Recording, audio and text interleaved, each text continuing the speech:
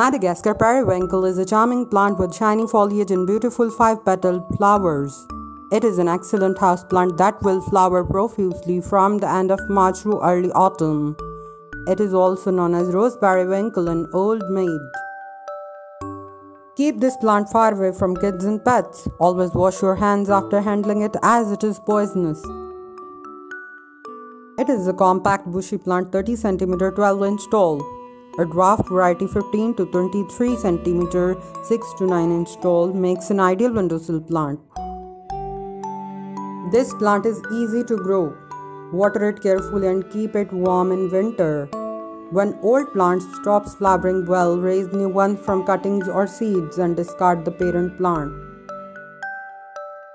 In early spring, repot into soil-based compost. Cutting back stems by about 2/3 will give a bushy plant but may delay flowering until autumn.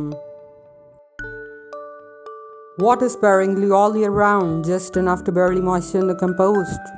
Increase watering slightly in hot weather if leaves begin to dry up and curl.